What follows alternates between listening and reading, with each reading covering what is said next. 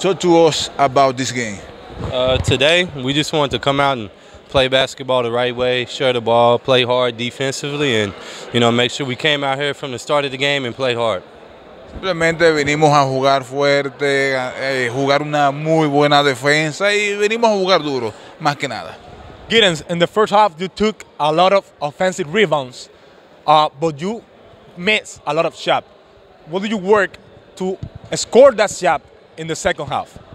Well, there's always two halves to basketball. So if you have a bad half, you can come back there and try to have a better half. So we ended up having a better offensive half the second half. But our defense was good, so it didn't matter how we were shooting. Yeah. Él estuvo diciendo de que es difícil jugar baloncesto, de que en la primera mitad ellos estuvieron bajos, pero en la segunda tuvieron una mejor ofensiva y de que a nivel general la ofensiva estuvo buena, que quizás los disparos fallidos no importaron en realidad. You play against a big man like Jonathan Araujo, a 7-footer, strong 7-footer. What was the strategy for you guys coming into this game?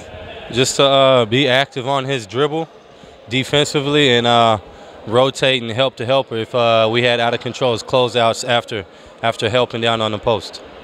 Preguntamos con relación a su estrategia de juego hacia Jonathan Araujo, el hombre de 7 pies, bastante fuerte, y nos dijo que simplemente teníamos que doblarlo con relación a su dribble, es decir, a su picada, y defenderlo de manera rotativa, de forma tal que lo sacáramos fuera de la zona pintada. Giddens, 4 consecutive victories for your team. What has been the work of your coach with you and the other teammates? We've just been trying to stay together after we lost those 3 games in a row and focus on the little things and just getting better and competing and playing hard every day.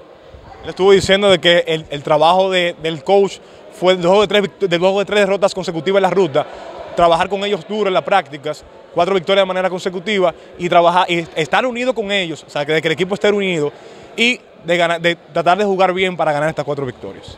At last, Giddens, what do you think you need to work on to improve your game and to improve your team's game? Just got to stay aggressive and be aggressive defensively as well as offensively and continue to share the ball and we'll continue to win hopefully. Le preguntamos que él entendía que necesitaba trabajar él en su juego y el equipo en sentido general, y nos dice simplemente trabajar duro, seguir trabajando duro y trabajar muy especialmente en nuestra defensa. Giddens, last question of the last. A shout out to your fans, to the fans that coming every day to support you and the team and always have the support to you. Yeah, well, we're grateful for the fans. It was a great atmosphere today.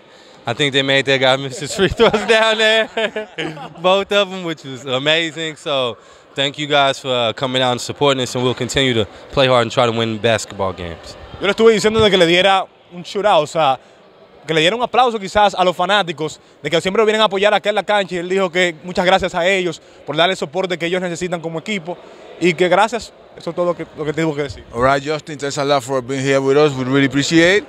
And congratulations for this win.